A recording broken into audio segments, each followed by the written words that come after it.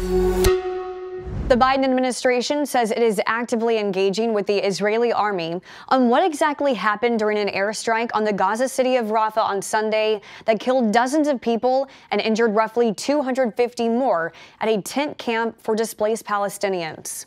The Hamas-run Gaza Health Ministry saying at least 45 people, including children, were killed in the strike.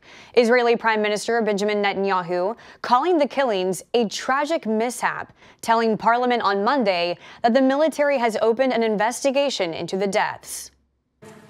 In Rafah, we already evacuated about 1 million non-combatant residents, and despite our utmost effort not to harm non-combatants, something unfortunately went tragically wrong. We are investigating the incident and will reach conclusions because this is our policy. Israel has said the attack targeted a Hamas compound, killing 2 of the group's top senior officials.